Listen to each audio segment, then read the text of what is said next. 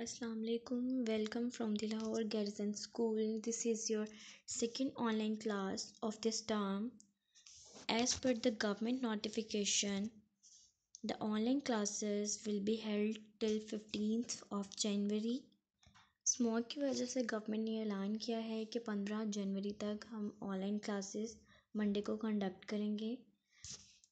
उन्हीं के नोटिफिकेशन के मद्देनज़र आज हमने सेकंड क्लास कंडक्ट की है। सेकंड क्लास का टॉपिक है और written exercises workbook page number 10 है and the chapter name is tales of crime and detection. Tales of crime and detection हम प्रीवियस लेक्चर्स में ब्रीफली एंड डिटेल में discuss कर चुके हैं। आज हमने इसी की रिटन एक्सरसाइजेस करनी है। Before going to discuss the written exercises, मैं आपको tales of crime and detection की एक समरी बता देती हूँ।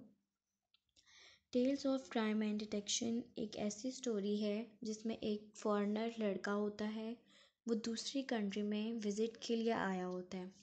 वहाँ वो मेले में शिरकत करता है और उस मेले में एक गेम खेलता है जिसके बदले में वो बहुत ज़्यादा मनी जीत जाता है। उसी मेले में उसको एक लड़का मिलता है और वो उसके साथ फ्रेंडशिप कर लेता है। वो जो लड़का मिलता है वो उसको उसके घर ले जाता है कि यानी कि तुम दूर से आए हुए हो इसलिए तुम ऐसा करो, वन नाइट मेरे घर स्टे कर लो। होता ऐसे ही है, वो उसके घर स्टे कर लेता है और जो लड़का उसको घर लेके आया था उसका प्लान होता है कि वो उस लड़के को फॉरेनर को मार देगा और उसके बदले में उसकी मनी जो है वो ले लेगा। होता ऐसे ही है, वो उसको सारा प्लान करता है मारने का, उसके साथ अपना रूम शेयर करता है। अब जो फॉरेनर बच्चा होता है, जो यंग बॉय ही होता है, वो क्या करता है, उसको रात को नींद नहीं आती तो वो डिफरेंट थिंकिंग सोच रहा होता है। रूम बहुत वाइड सा होता है, एक खौफनाक सा होता है, ना उसमें लाइट होती है, सिर्फ जो है मून लाइट यानी कि चाँद की रोशनी जो है उसके रूम में आ रही होती है, वो भी विंडो से। और उसके बेड के ऊपर एक पिक्चर यानी कि होती है, वो पिक्चर होती है जिसमें एक लड़के की यानी कि एक लड़के का हाफ फेस अपीयर हो रहा होता है और आधा जो है वो फेस नहीं होता। वो देख के यानी कि उसको डर जाता है।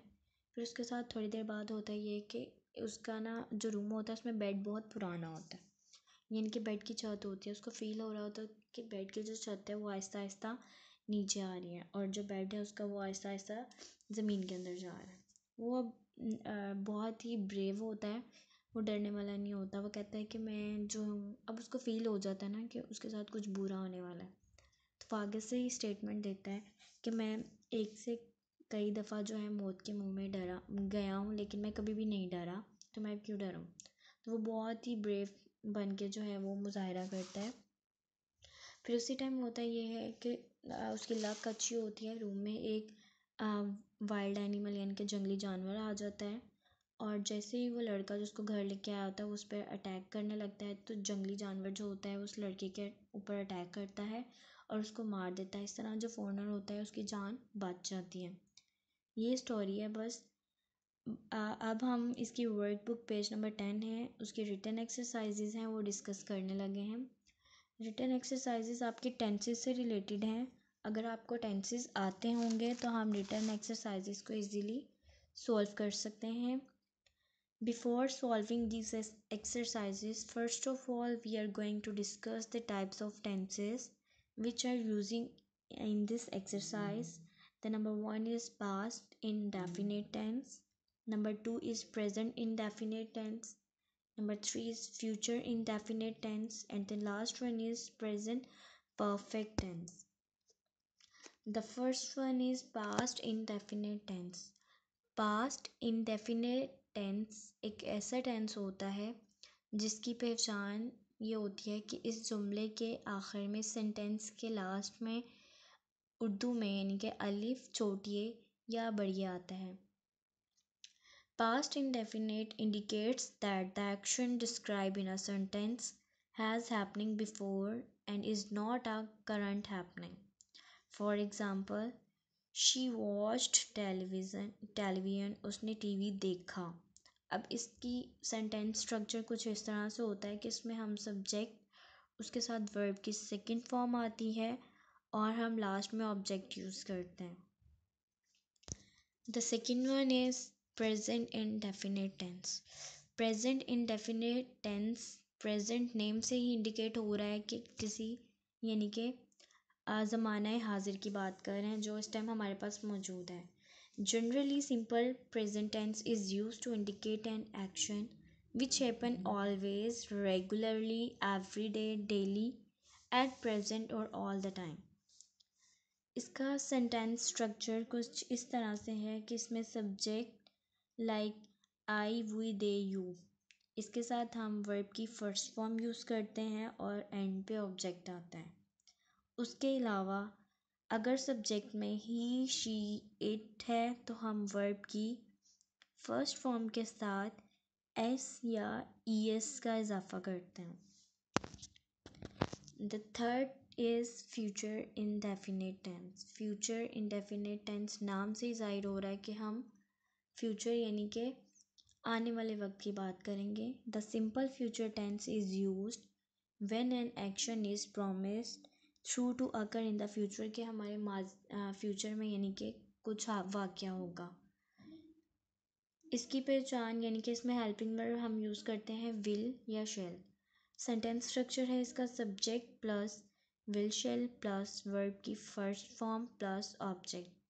अब विल हम यूज़ करते हैं ही she it they and you के साथ, और शेल यूज़ करते हैं आई एन वी के साथ। And then next is present perfect tense. Present perfect tense हम यूज़ करते हैं चुका है, चुकी है, चुके हैं। The present perfect is a grammatical combination of the present tense and the perfect aspects that is used to express the past event that has present consequences। यानी कि हम प्रेजेंट की बात भी कर रहे होते हैं और पास्ट की भी, कर चुका है, कर चुकी है, कर भी लिया और यानी कि होना भी है। इसका सेंटेंस स्ट्रक्चर है, हम इसमें हेल्पिंग वर्ब हैज़ या हैव यूज़ करते हैं। Subject like I we they you, इसके साथ हम वर्ब की थर्ड फॉर्म यूज़ करते हैं और थर्ड फॉर्म के साथ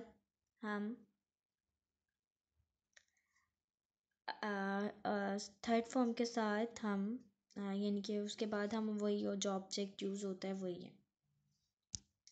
और ही शी इट के साथ हम हैज़ यूज़ करते हैं, आई वी दे यू के साथ हम हैव यूज़ करते हैं। अब हम सॉल्व करने लगे हैं पेज नंबर 10 वर्कबुक का। Number 1 sentence is we went home when the play dash. अब आपको ब्रैकेट में ऑप्शन दी हुई है एंड। अब ये पास्ट है, पास्ट इनडेफिनिट। मैंने इसमें आपको इसका बताया है कि हम वर्ब की सेकंड फॉर्म गो की सेकंड फॉर्म यूज़ की गई है went, we went home when the play. अब एंड है, एंड की यहाँ पे ऑब्वियसली अंडरस्टूड बात है कि हम सेकंड फॉर्म यूज़ करेंगे, एंड की सेकंड फॉर्म है एंडेड, तो यहाँ पे हम एंडेड लगा के सेंटेंस को कंप्लीट कर देंगे। नंबर 2 है we shall go home when the play dash. अब यहाँ शेल है यानी कि हम फ्यूचर इनडेफिनेट की बात कर रहे हैं, तो यहाँ पे हम फ्यूचर इनडेफिनेट के साथ हम वर्ब की फर्स्ट फॉर्म यूज़ करते हैं, एंड की फर्स्ट फॉर्म एंड ही है। इसी तरह ये सेकंड सेंटेंस कंप्लीट हो गया है। Now number 3 she liked to swim. अब ये पास्ट की बात कर रहे हैं यानी कि पास्ट इनडेफिनेट की, उसमें वर्ब की सेकंड फॉर्म लाइक की सेकंड फॉर्म लाइक्ड यूज़ की गई है। When the weather dash hot, अब बी है, बी की सेकंड फॉर्म होती है वॉज, तो इसलिए हमने पास्ट परफेक्ट टेंस में इस सेंटेंस को कन्वर्ट कर दिया है सेकंड फॉर्म लगा के। नंबर 4 है शी लाइक्स टू स्विम। अब ये प्रेजेंट इनडेफिनेट है क्योंकि लाइक के साथ ई एस आ गया। She likes to swim when the weather. अब प्रेजेंट इनडेफिनेट में हम बी उन्होंने रॉन्गली दिया हुआ है, यहाँ आना है वेदर इज़ हॉट, इज़ आना है। नंबर 5 है I went back when there dash not so many people be. अब ये पास्ट की बात कर रहे हैं। नंबर 5 वाले में पास्ट इंडेफिनेट है, गो के सेकंड फॉर्म वेंट यूज़ की गई है, पास्ट इंडेफिनेट टेंस है। अब हम इसमें बी को कन्वर्ट कर देंगे सेकंड फॉर्म ऑफ वर्ब में। बी की सेकंड है वॉज, तो हम वॉज लगा के सेंटेंस को कंप्लीट कर देंगे। नेक्स्ट है number 6, please tell me when you dash finish. Please tell me, अब ये पास्ट की बात कर रहे हैं, प्रेजेंट की बात कर रहे हैं, प्रेजेंट इंडेफिनेट, यानी कि अब इसमें हैज़ और हैव, जो मैंने आपको बताया था प्रेजेंट परफेक्ट में हैज़ और हैव यूज़ करते हैं। तो हैव की फर्स्ट फॉर्म हैव यू होती है, इसलिए हम यहाँ पे फर्स्ट फॉर्म लगा के सेंटेंस कंप्लीट कर देंगे। नंबर 7 है, please told me, past indefinite की बात कर रहे हैं, व्हेन दे डैश फिनिश्ड। अब पास्ट इनडेफिनेट में सेकंड फॉर्म यूज़ होती है वर्ब की, हैव की सेकंड फॉर्म हैड है, तो हम हैड लगा के सेंटेंस को कंप्लीट कर देंगे। The next number 8, I shall do it. आई शैल, अब शैल से हम आइडेंटिफाई कर सकते हैं कि ये फ्यूचर का टेंस है। When I dash time, when I dash time, अब विल या शैल के साथ हम वर्ब की फर्स्ट फॉर्म यूज़ करते हैं। फर्स्ट फॉर्म हैव की हैव ही होती है, इसलिए हैव लगा के हम सेंटेंस कंप्लीट कर देंगे। Next is number 9, he always comes here. He always comes here, अब कम्स से प्रेजेंट कर सकते हैं कि ये प्रेजेंट इंडेफिनिट है क्योंकि एस या ई एस आ गया है।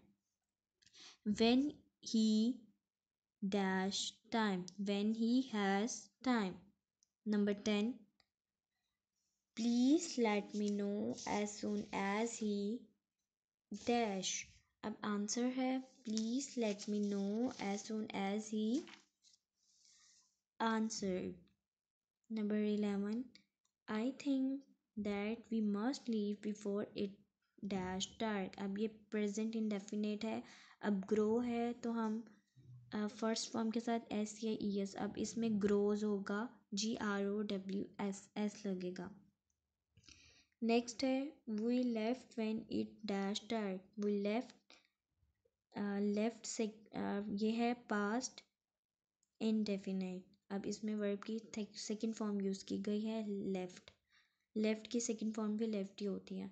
डैश डार्क, ग्रो, ग्रो की सेकंड फॉर्म होती है ग्रू, तो हम ग्रू लगा के पास्ट इंडेफिनिट सेंटेंस कंप्लीट कर देंगे। स्टूडेंट्स, नेक्स्ट है आपकी diary of the day, learn the class work and do homework, page number 11।